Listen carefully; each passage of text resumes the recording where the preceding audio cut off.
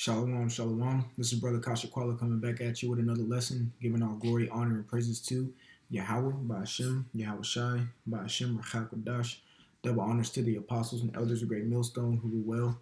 Peace, love, salutation to the elect 144 first fruit.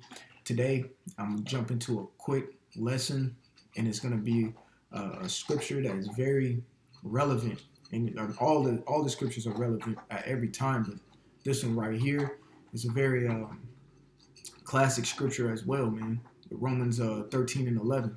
But without further ado, I'm going to go ahead and get into it. It says, "In that, knowing the time, that now it is high time to awake out of sleep."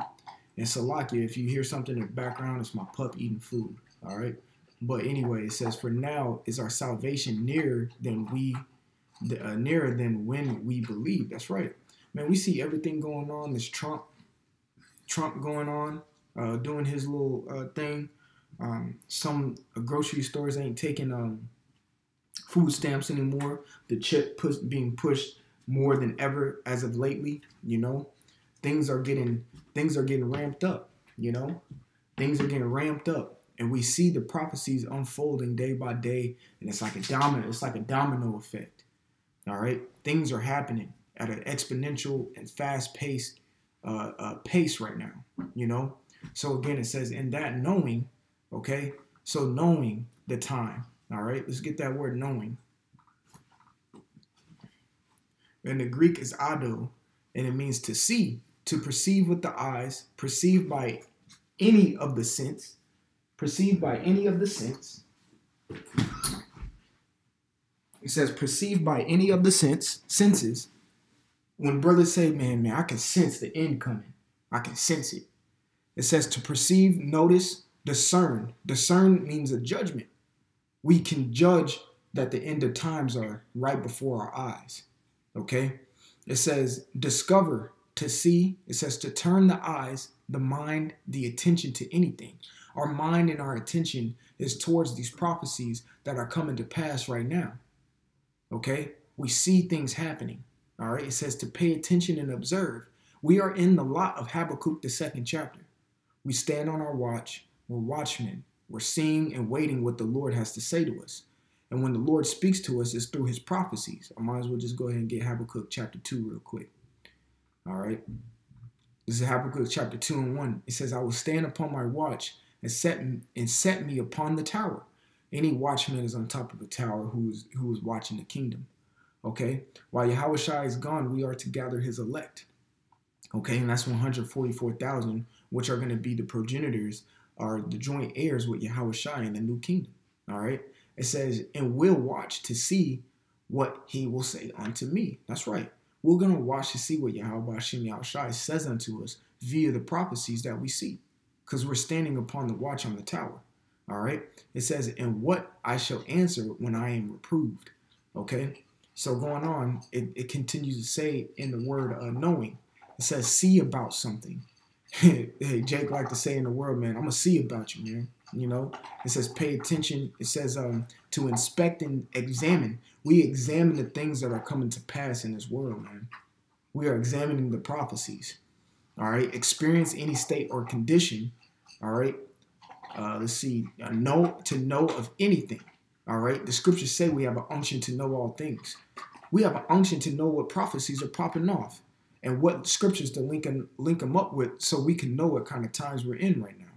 All right, so going back, it says, "And knowing," Salak, "and that knowing the time," so we understand that knowing the time is discerning the time, observing the time, standing on our watch, seeing what's about to unfold.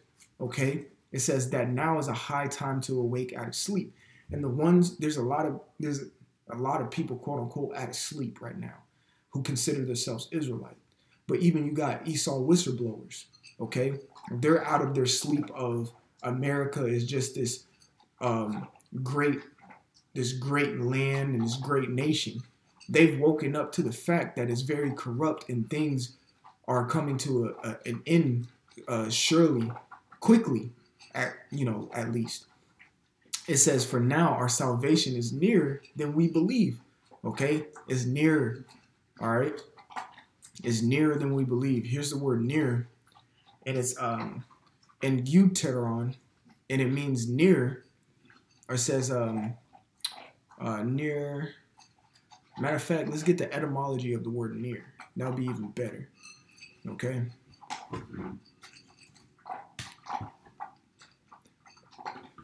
Here's the adjective for the word near. It says closer, near.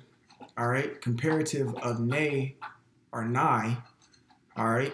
It says near. It came to be used as a positive form in the mid-13th centuries. Okay. Let's see what else it says. It says to draw near. It's simple. The word near just means what it means.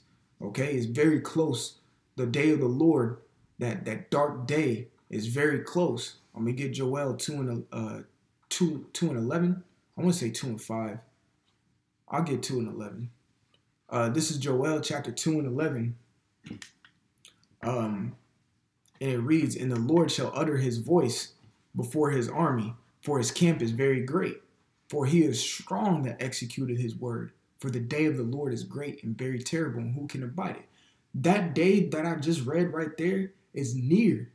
Okay, we are about to enter into the prophecy of Daniel chapter 12 and 1. I'm gonna read it. Daniel 12 and 1. And at that time shall Michael stand up, the great prince which standeth for the children of thy people, and there shall be a time of trouble, such as never was since there was a nation, even to that same time. And at that time thy people shall be delivered, every one that shall be found and written in the book. We're entering into that time. It's nearer than what we believe, man.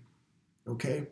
It says, "For now our salvation is near," because when that time hits, that is the time of our salvation. We are to get saved and delivered out of those certain tribulations and trials in the climax of things when the missiles come. We're to get salvation out of that. All right?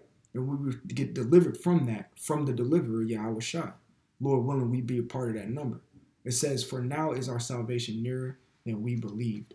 You know, so I just wanted to come with that lesson and make sure, you know, hey, just keep pushing that spirit out that, look, man, we're at the very, very end, the closing seconds, the milliseconds.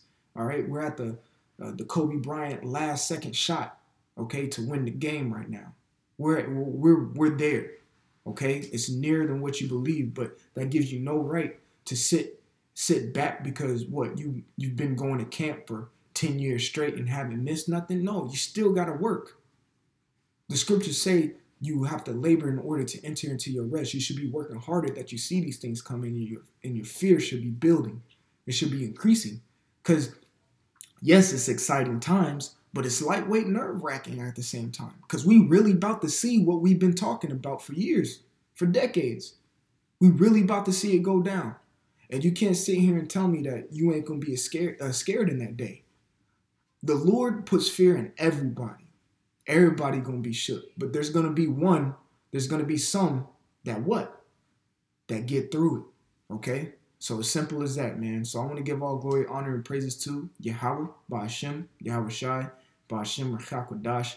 Double honors to the apostles and elders of the great millstone who were well. Peace, love, salutation to the 1144 first fruit. Shalom.